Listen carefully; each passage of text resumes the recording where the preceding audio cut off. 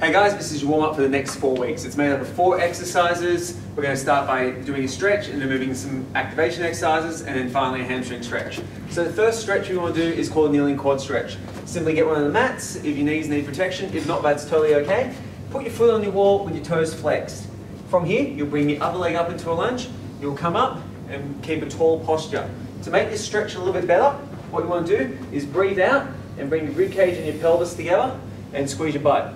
If you do that, you'll get a lot more stretch out of this. You'll feel it all the way from here, all the way down to your knee. It's a really awesome stretch for knee pain, for getting your hip flexors loose and everything that we need to do. Once you've done that on each side, we're going to move down into what's called a Cook hip lift. So for this exercise, our main focus is getting your glutes to fire properly for the workout that we're going to do. So laying down on the ground, same spot, bring one knee in towards your chest. You want to maintain this position really tight for the duration of the exercise. From here, you're going to push through the entirety of the foot.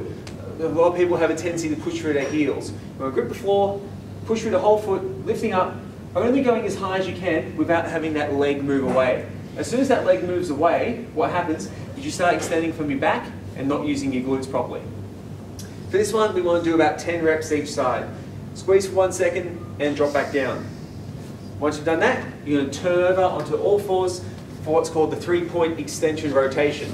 We're doing this exercise, let's get you move back a little bit, Sean, to basically mobilize the upper back, mobilize the shoulder blades and the entire shoulder complex.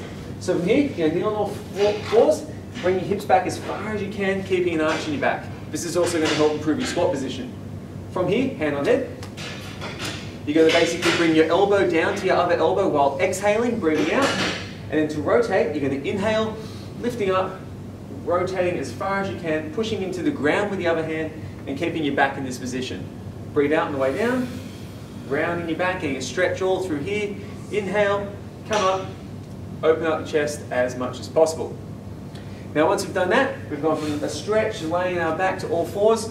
We're now going to move to a standing stretch to get you ready for training. So this is called the toe touch drill.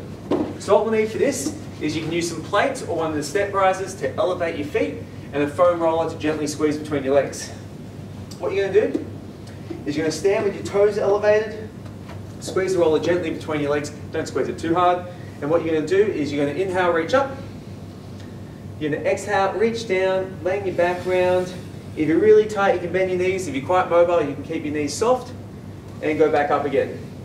What we're going to do is 10 reps of this with your toes elevated and then 10 reps with your ankles elevated. So Sean's going to turn around now after this rep. The reason we do this is it actually changes what the ankle is doing, which is going to improve your ankle mobility really quickly and put a slightly different stretch in the hamstrings. Squeezing the roller in between causes us to activate our inner thigh muscles, which allows our hamstrings to relax a little bit more and get a little bit of a stretch. So with this guys, we want you to do this before each and every workout. It's going to give you the best possible results.